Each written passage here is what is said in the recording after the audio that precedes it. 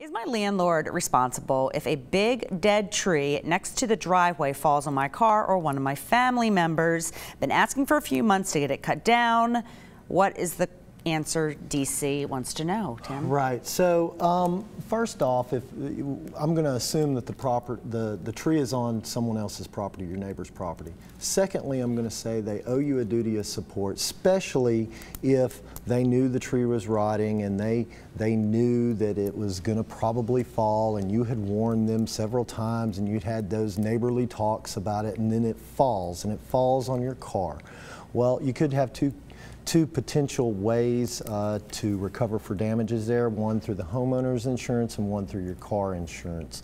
Now, having said that, if the tree falls and injures somebody, then it's just like any other injury type claim. So you do have a right there to pursue damages, and you know, hopefully everybody maintains their trees, especially in East Tennessee. When we got the storms coming through and those type of things, it's always good to keep up with your property.